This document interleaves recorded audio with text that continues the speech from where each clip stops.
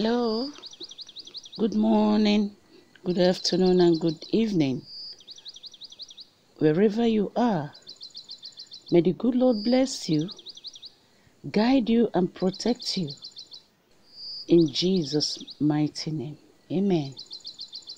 Our topic today is, the miracle is in your mouth. The miracle is in your mouth. Your life is at the mercy of your mouth. Your mouth is the ruler of your life. Your mouth organizes and directs your life. Life opens in the direction of your mouth. Don't close your mouth if you don't want your life to close. Don't use your mouth to describe your situation. Rather, use it to declare your expectation. God is committed to perform only what your mouth releases. The greatest discipline in life is the discipline of the tongue.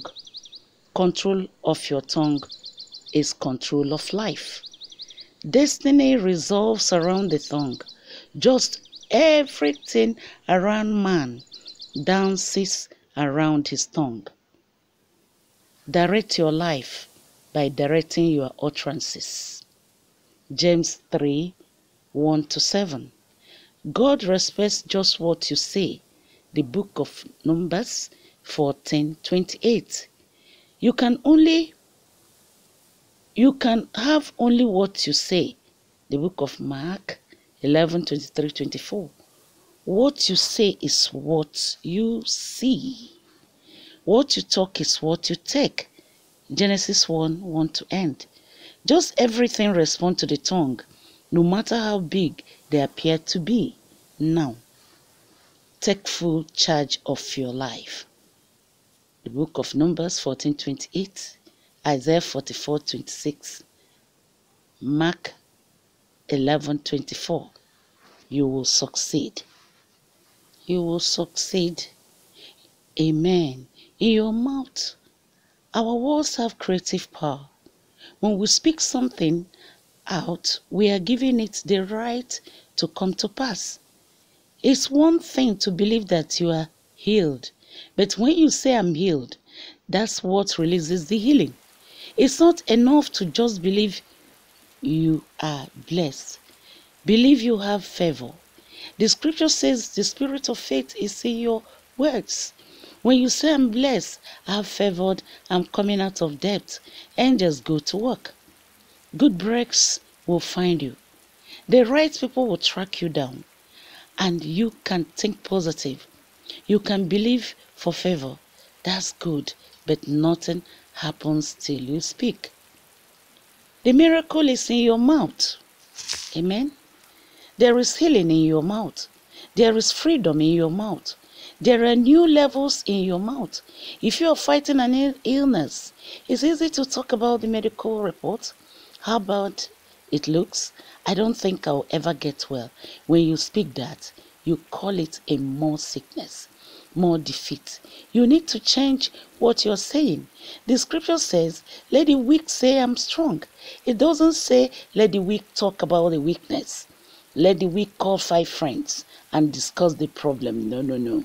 That's giving life to the negative. Now, I'm not asking you to deny the facts.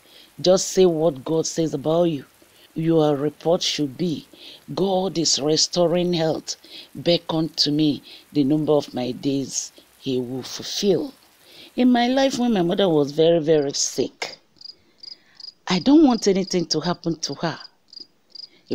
Come to the hospital, she was diagnosed with so many things. But when somebody asked me how she was doing, it was never a sad song to me. It's hard though. I don't understand it. I'm tired. I know I can't say that. I always say that she's healed with long life and that she's satisfied. And I always say that everything is working well on behalf of my mom and she is okay. You know, there are miracles in our mouth waiting to be released. When I break this addiction, when all these things happen to me, when you say, okay, this thing will not come back again, you are now winning. Some people are into addiction. They are still praising that addiction. No, you don't have to do that. Every time you say I'm free, in the unseen realm, chains are broken, strongholds are loosed, freedom starts heading your way. You keep speaking it, and you become what you are saying. You are prophesying your future.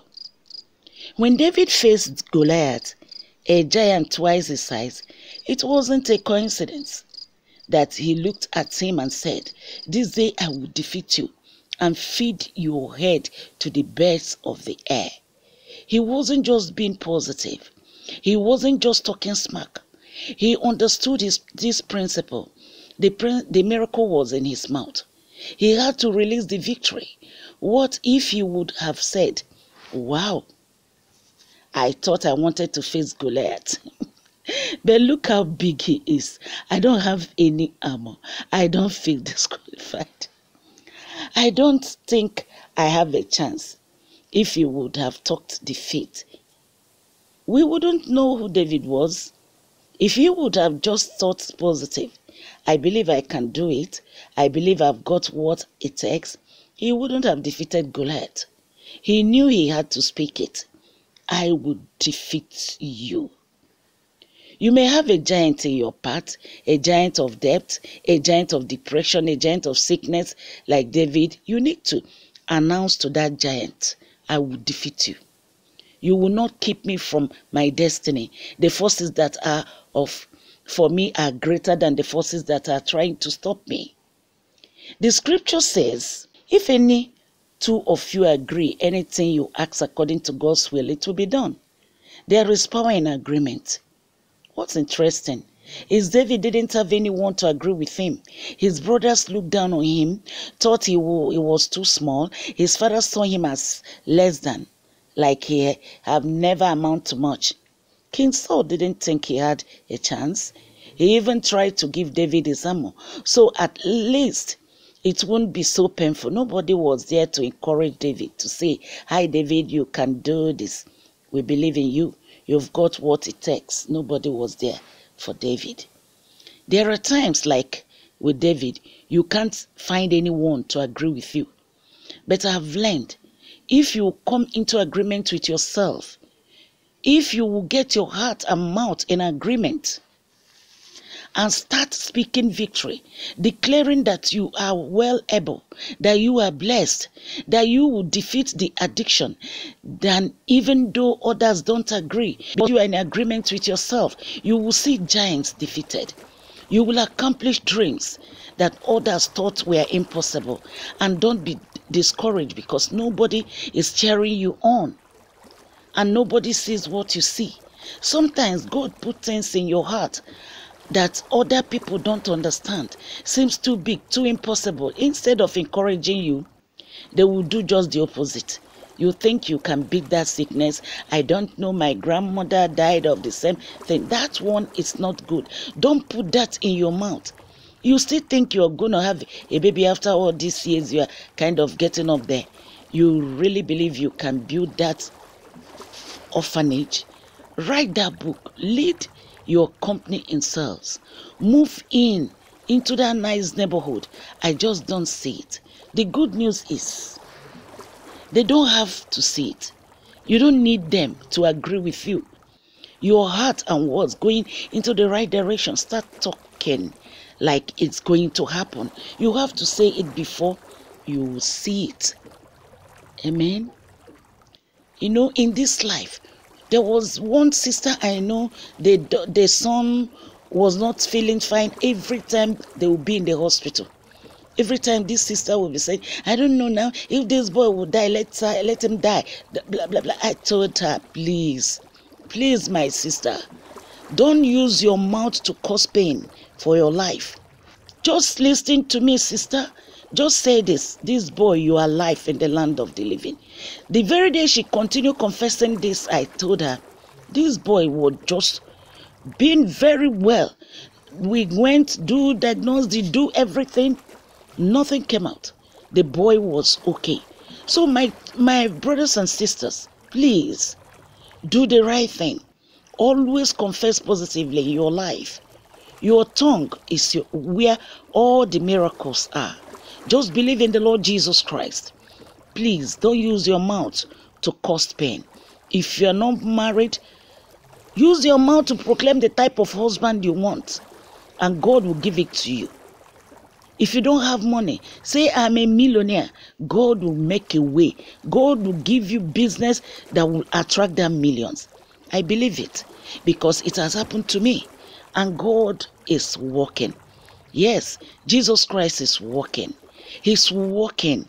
He's doing marvelous things in our days, in our life. He's alive. He is alive. Jesus Christ is ready to help you, to help me, to help every one of us. In Jesus' mighty name. Amen.